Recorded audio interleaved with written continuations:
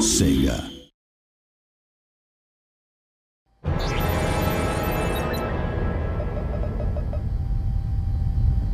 How are you feeling after your time in stasis?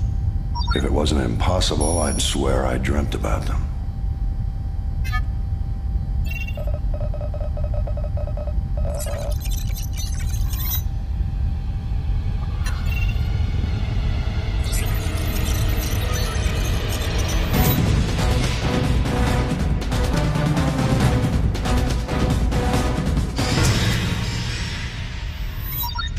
The Weyland-Yutani Corporation has set up a colony on BG-386. It's grim, it's harsh, it's virtually deserted. The Predator's on a mission, the aliens trying to protect the Queen, and the Marines trying to survive. All hell breaks loose. It's dirty, oily, sweaty, bloody, and gory. It's a brutal, terrifying nightmare. The Marines come to BG-386 on what they think is a rescue mission.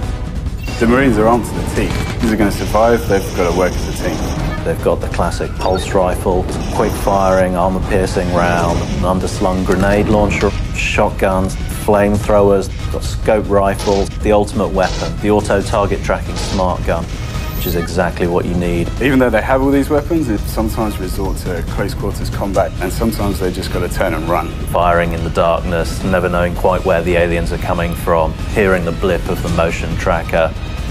Marines are the original, the best, the baddest, the toughest.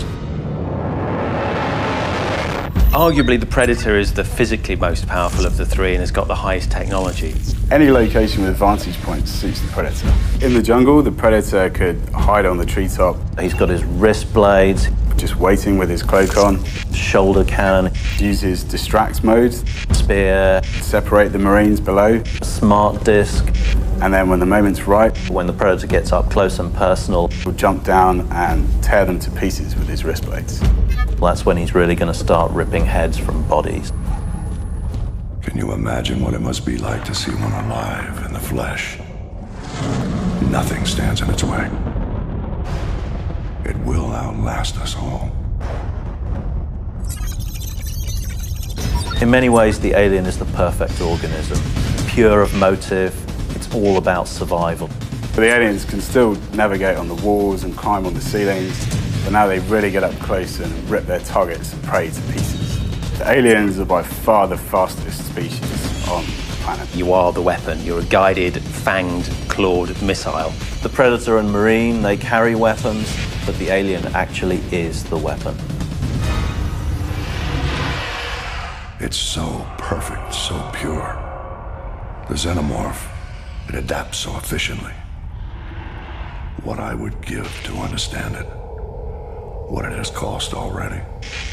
It is a truly impressive animal. It's much more than an animal.